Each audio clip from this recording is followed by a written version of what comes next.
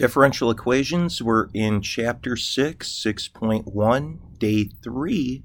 We're going to look at ordinary points and also singular points. So given that we have a second order differential equation, a sub 2 of x, a sub 1 of x, and a sub 0 of x are coefficients of y double prime, y prime, and y respectively. If you divide by a sub 2, of course, you'd have a lead coefficient of just a 1 here. What we're going to see is that here's a definition. A point, or a x value, x sub 0, is said to be an ordinary point if both p of x and q of x are analytic at x naught, or x sub 0. And that means, what it means to be analytic means that they can be, both p and q can be represented by a power series centered at x naught. And a point that's not an ordinary point is said to be a singular point of the differential equation. So let's just take a look very quickly right here. We've got y double prime plus e to the x plus y prime plus sine of x, y. X equals 0 is what we'd call an ordinary point because both e to the x and sine of x are analytic at this point. Both of them have very famous power series centered at x equals 0. Of course, those are power series you should have memorized in Calc BC. But look, sometimes kids will say, I get it, you can't have anything with a x in a denominator, but look, here's a great example where actually you can. Next example right here, given that x double prime plus sine of xy equals 0, when you divide by x, you will get sine of x all over x, which is actually analytic at x equals 0. X equals 0 is an ordinary point. Now, this can seem to be far-fetched. You might say, I don't think you can write a power series like that. Actually, we can. Look, if we were to remember that the sine of x is an odd function, here's one of those very, very famous Maclaurin series that you memorized in Calc BC, then when you divide by x, each one of these, look, I'm going to divide by x right here. For each one of these, you'd be left with 1 all over x squared all over 3 factorial plus x to the 4th all over 5 factorial. And it would continue on. The bottom line is this: you do have a power series centered at x equals 0. So that means that you do have an ordinary point. However, if you looked at the natural log of x, this would not have a power series in x at x equals 0. Deciding, and this is the key. This is really the key that we're focusing in on, at least on this part of the lesson. Deciding if a point is ordinary or singular is very, very important. We're going to see later on in this chapter that we're going to have different methods of solving your differential equation depending on whether you have ordinary or singular points. So yeah, it will determine how you solve the differential equation. It can be very difficult to do for some coefficients, p and q, p of x and q of x, but it's relatively easy when the coefficients are polynomials. And that's really what we're going to take a look at today. Let's just say that you have, this differential equation, a sub 2 of x, a sub 1 of x, a sub 0 of x are your coefficient functions, if you would, and they are all polynomials. Also, they have no common factors. At least we're going to start off with that. Then, x sub 0, x naught, is an ordinary point if this lead coefficient, when you substitute that x value in, is not 0. Then it's ordinary. and it will be singular if it is 0.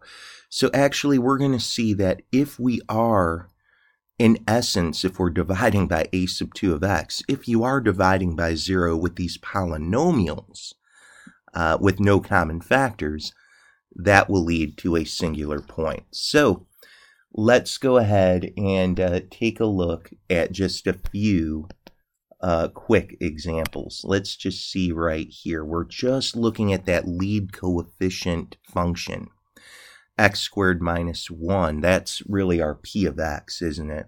Well, a sub 2 of x, pardon me. It's our a sub 2 of x. And, as we would solve that, we'd say, you know what, we're going to have singular points when that's equal to 0. And this would factor into x plus 1, x minus 1. And I think you could see quickly that x could equal -1 or x could equal +1. What does it mean? It means that we have singular points at x equals plus or minus 1. All other points are regular.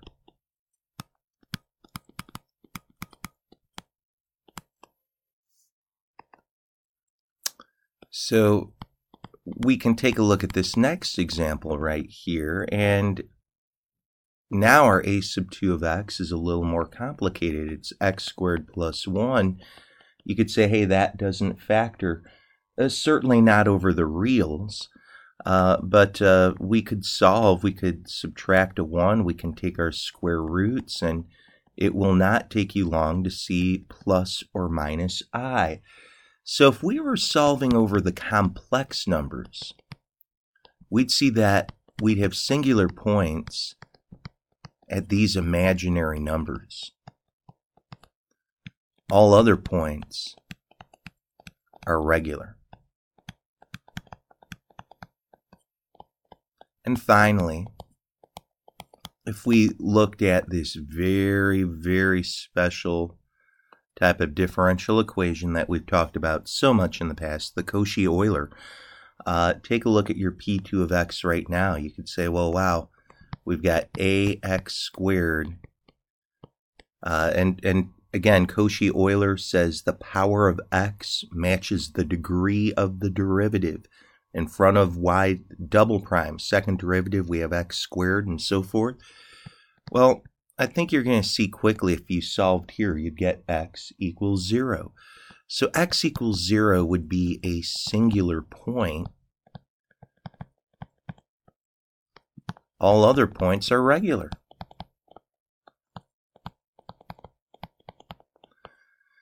So that's kind of nice and quick for us to do this. And, we're going to be able to very quickly take a look at a very powerful theorem here.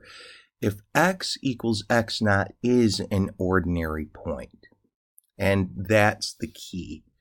Today we're going to do an example in our notes here where we are solving an ordinary point. There are always two linearly independent solutions, each in the form of a power series centered at x naught, at that ordinary point. You can call those two solutions y1 of x and y2 of x. Those will be two different power series. And then the general solution would be a linear combination thereof, c1y1 plus c2y2. So we're going to jump on in and do one example together. And for this example, it's looking amazingly close to what we did before. We're just getting a lot more practice solving differential equations with a series. You can see already we don't have to worry about singular points. Our coefficient of y double prime is a 1. That's never going to equal 0. So we're going to get a solution. Let's center it at 0. Let's assume that we've got a power series centered at 0. That can help you out so much. It's the easiest power series. Y prime, well, we saw this even in Calc BC. Our counter is going to go to n equals 1 because we lose that constant. And likewise, we're about to lose the next constant. Look, if you plugged in n equals 1, you wouldn't have anything with an x in it. And, it would only take you a moment to take this derivative. And then we're going to substitute this all in and see where we go. Here's our y double prime. And y double prime, well, we're going to have n equals 2 up to infinity. We'll have c sub n times n minus 1 times x to the n minus 2. That's what we just wrote right there. Then we'll have x squared. But our y, you can see that's really what we had right up here. We'll have from n equals 0 up to infinity of c sub n x to the n. And, leave your first sigma where it is. I think that's actually some nice, friendly, good news.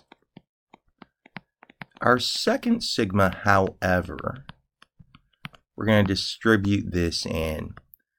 And this is where we just add our powers together.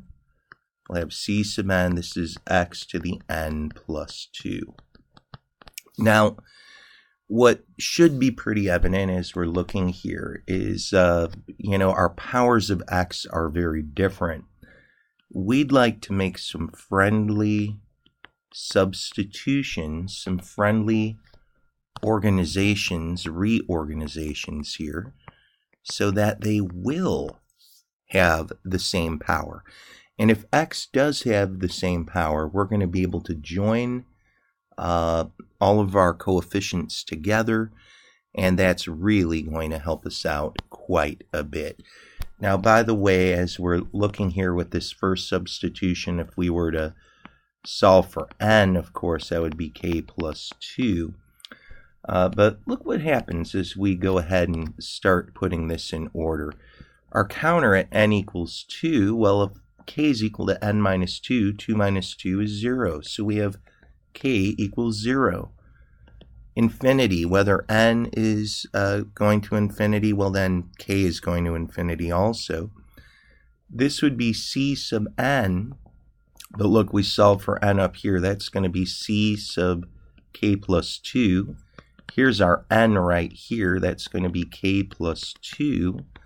N minus 1 is one step lower than that. So what's one step lower than k plus 2? Well, it's k plus 1, isn't it?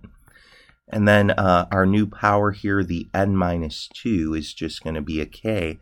So look at that. We now have a sigma with x to the k. The second sigma, thankfully, is quite a bit easier, isn't it? If n equaled 0, then k would, of course, equal 2.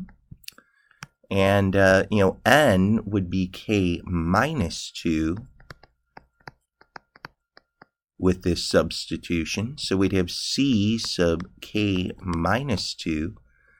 And then we'll have x raised up to the k power. So things have gotten way, way, way better. They're way better in the sense that now I've got x to the k for both of these series. However, you're going to notice that your counter isn't the same. So look, when that happens, plug in a 0 in here. Plug in that 0, you'd get c sub 2, and 0 plus 2 is just a 2, 0 plus 1 is just a 1, so that's going to be a 2. And x to the 0 is just a 1. Now plug in a 1. Well, you'd get up in here, 1 plus 2 is a 3, 1 plus 1 is a 2, and 2 times 3 is a 6. 1 plus 2 in that subscript is a 3, and then we'll have x to the 1. And now you can stop and say, look, I plugged in k equals 0, I plugged in k equals 1.